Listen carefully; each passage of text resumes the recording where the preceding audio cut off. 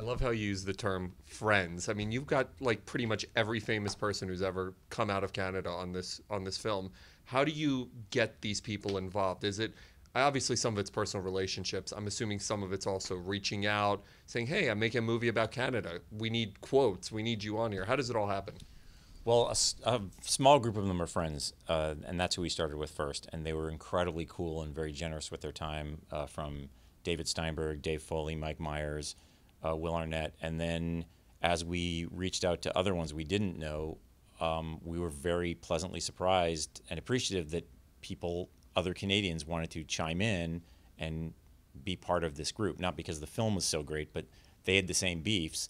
So that's how we got to sit down with people like Alanis Morissette and Rush, and also some Americans that are in the movie as a counterpart, like Ben Stiller or Conan O'Brien or Kathy Griffin.